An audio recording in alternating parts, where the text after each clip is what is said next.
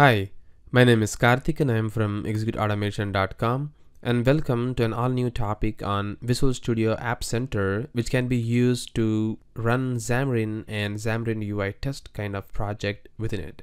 So before watching this part, I would request you to watch the Xamarin video series so that you can understand how to make use of the source code and use it for the demonstration which we're going to see in this particular video.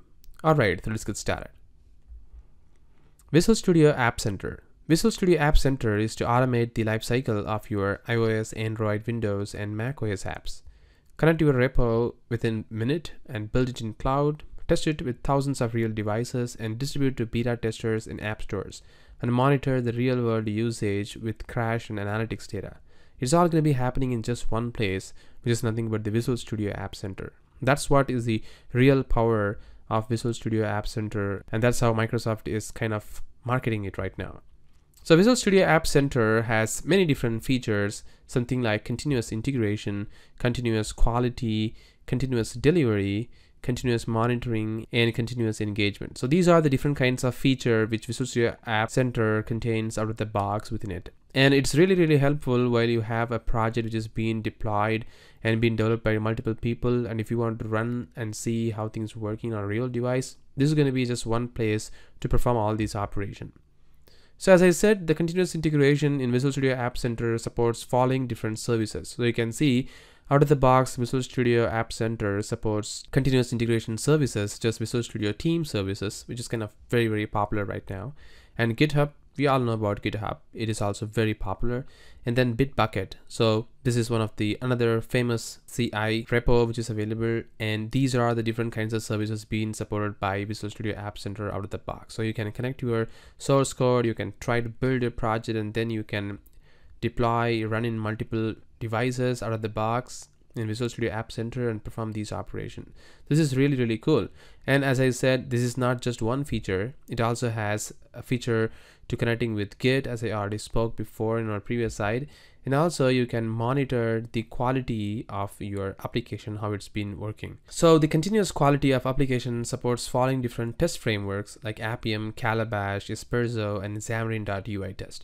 Well, Visual Studio App Center is in fact a fork of Xamarin Test Cloud, at least in the quality perspective, which we already discussed in our Xamarin.UITest course of Udemy.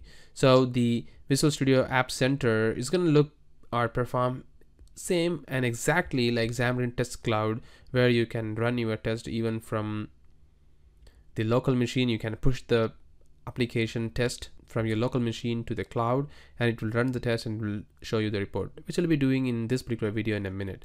But that's how it is actually being performed. Similarly, continuous monitoring is another neat option which is not available out of the box in Xamarin Test Cloud or any other solution.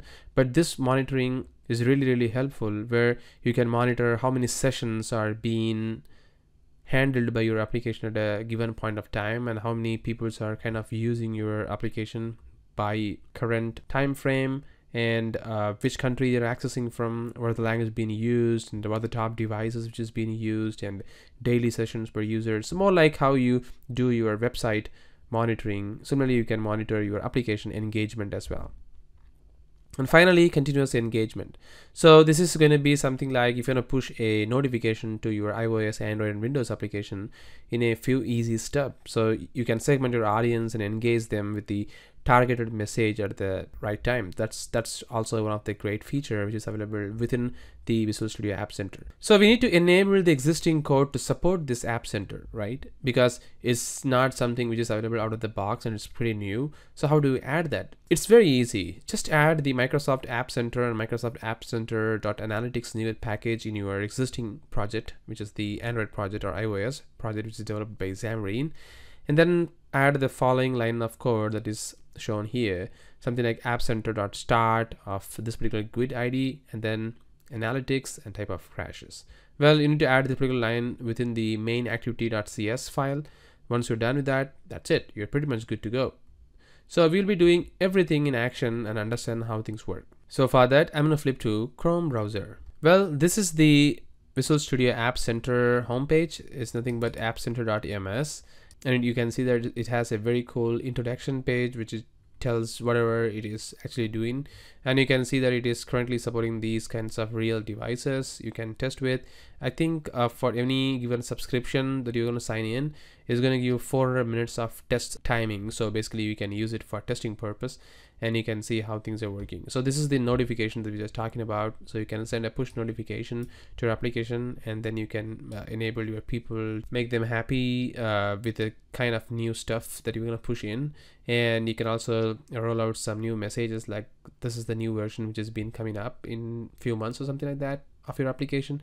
So all these things can happen from the Visual Studio App Center. This is going to be a one-point solution to perform all these operations.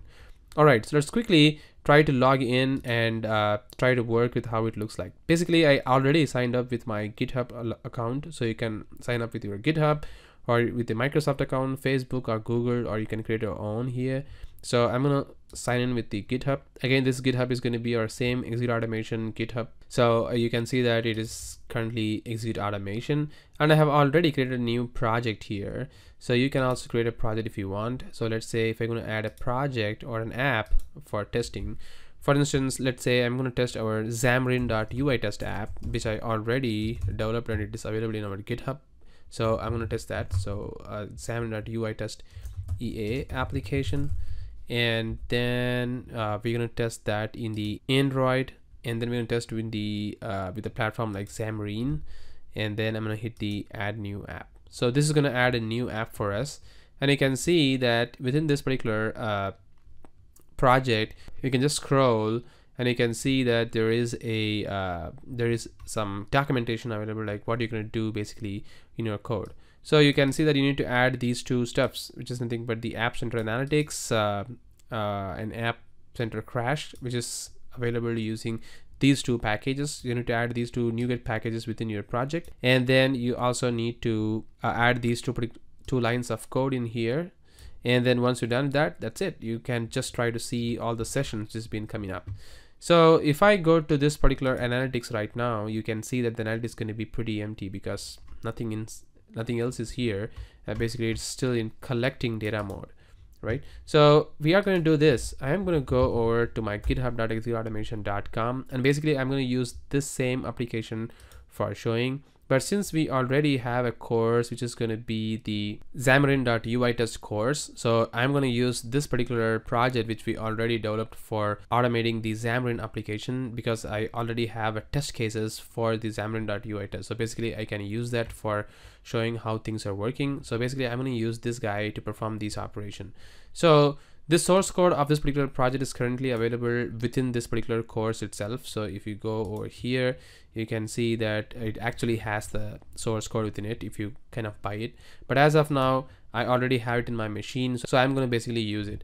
So for that, I'm just going to go over here to my Visual Studio, and this is the source code of the particular application which I'm going to talk about.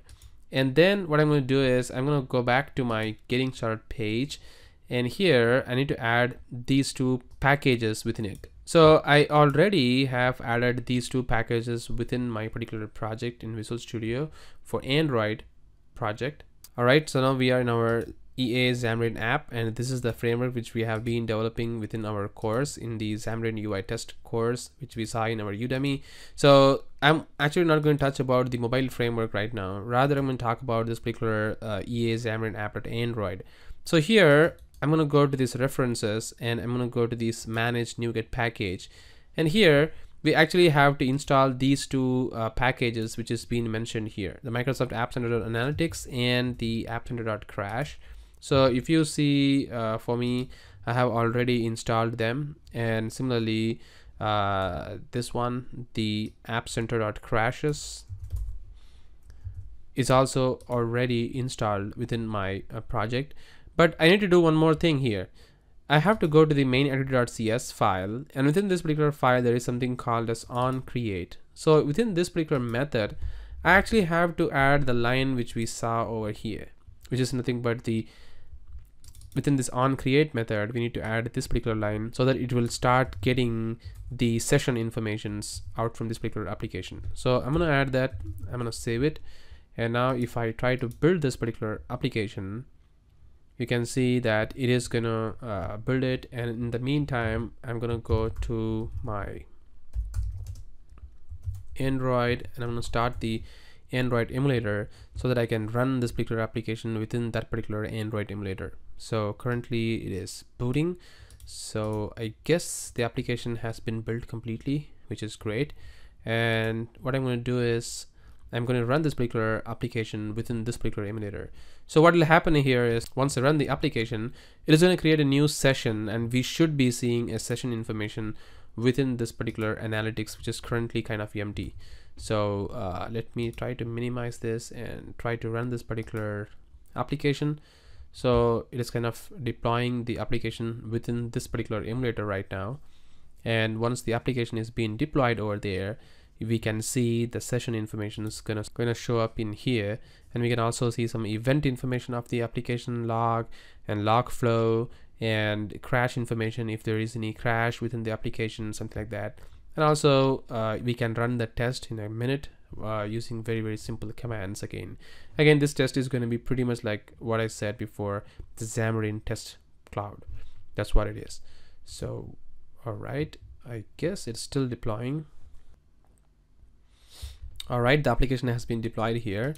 So let me do some kind of activities here that what we did in our course. So basically we do this EA and EA description, and then I'm gonna hit the save button. So it is gonna add this particular title over here, which is great. And now if I go to my browser and if I go to the analytics, I guess it is gonna start showing at least some information. Let me refresh this page. There we go. Now you can see that there is some spike information here. It seems like it shows that there is some access within the application. So you can see that very quickly the App Center has started picking up the session information. So it's showing that it's currently running in United States, but actually I'm sitting in this area, New Zealand. I don't know why it's showing the United States basically. I don't know that. And you can see that the device version is going to be 2.0. So it also shows the device versions, and based on the versions it's going to list you. So where's this version is actually coming in? Basically it is coming in from my project here. So if I go to the Solution Explorer and if I go to this particular project, and if I go to the properties, and you can see here the version name is 2.0. So let's say if I'm going to change this to 3.0, I'm going to save it and I'm going to stop this guy. And if I try to run this particular application again, so you can see that instantly it will also show the version of the application here. Currently it is 2.0. So I'm actually building the application and I have changed the version to 3.0.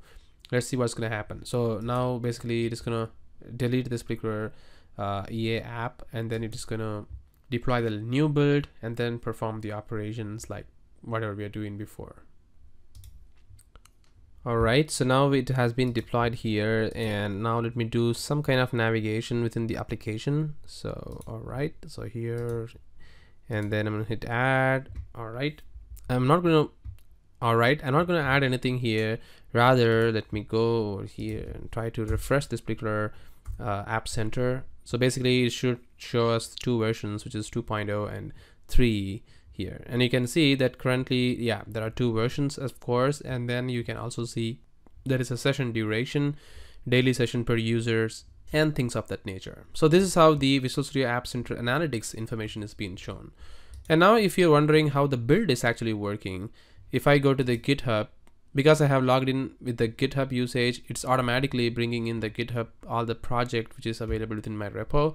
And I can choose the Xamarin.UITest, which is exactly the same project, at least the application part, not the automation part. And it's going to show you what is my last commit here. So I'm going to choose that, configure the build, and the mono version is going to be 5.4.1. And I guess it's all same, but we're going to test within a device, not in the real device, because we have to sign it. But as of now, I'm just going to leave it as it is. I'm going to go with the default settings. And if I just try to build this particular project, you can see that currently it is building. The status has been queued. So if I select that, you can see currently the build is running.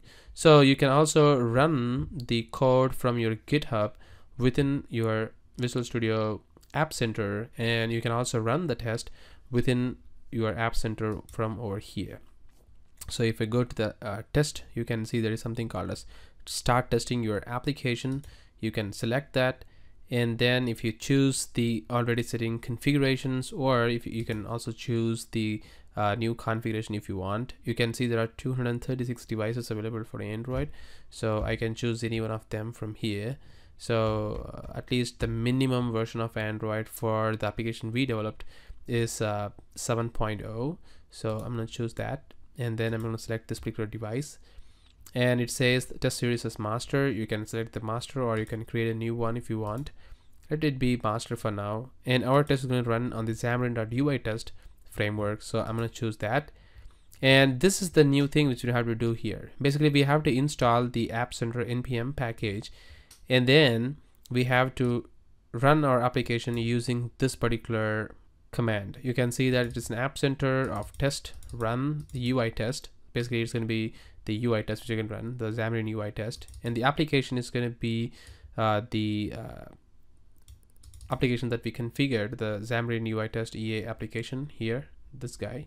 And then the devices is going to be the device that we chose just now. It has a unique GUID ID here, and the application path of the APK file, and the test series is master, and then the build directory for the test. Basically, it is going to be the Xamarin.UITest build directory. So this is something which we developed in our Udemy course. So we have to give all of them to start running. So I'm just going to copy this, and then I'm going to paste it over here. So what I'm going to do is I'm just going to copy this devices alone, because I have already put the command over here. So I'm going to go and I'm going to change the devices. So this is going to run my device, and the app is going to be this one. So I'm going to tape that. This is going to be the app, so I'm going to paste that. All right, other than that, everything is going to be same. So I'm going to copy these guys, and then I'm going to come to the command prompt. Basically, I have already installed the npm package of App Center, so I'm going to skip this particular step. Rather, I'm just going to run this particular step. So you can see that it is going to start uploading my APK file, and then it's going to start running the test. So you can see it's pretty quick right now. It's preparing the tests, and then it is going to slowly try to upload our APK file. You can see it's uploading the file here. It will take some time because I don't know why. It's kind of slow when I tried before, and it takes a lot of time to just upload the file. And once the file has been uploaded there, then it start running the test. So instead of wasting our time how everything is working, I have already created the same step here. So if I go to the home, right, oops, you can see there's something called as EA tabs, and here there is something called test runs. So if I select that, you can see how the test actually look like once the test execution is done. So I guess it is uploading, and that's why my browser is a little slow. All right, you can see that it has run some of the test here, and one of the tests has got failed as well, and it will show you like how the test has got executed and what are the tests being executed and how it failed. So there is add new list item. So this is the scenario. You can see this particular scenario is pretty much exactly that you can see here, add new list item within our framework. Right, so it is running on this particular real device. So you can see the device info, it is actually HTC10, and it has got failed, by the way, and I don't know why. If you go and hit the logs, you can see what is the reason for this particular failure of the test, and you can see the test log and the test failures over here. So it failed in the fixture itself, and there is a log information like why it has got failed. We have not optimized the test to run in this particular App Center, but it's just to prove the point that Visual Studio App Center can also run you a test, and you can also distribute the test if you want. But currently the application that we have is not distributable because there is no signed key, so that it is not distributable. So you can also see the crash report. It's currently in preview stage, and also you can do some push notification and things of that nature. Well, this is the App Center, guys. This is the App Center one-point solution for performing all the different kinds of operation within your mobile application using Xamarin and Xamarin.UITest. So once again, thank you very much for watching this video and have a great day.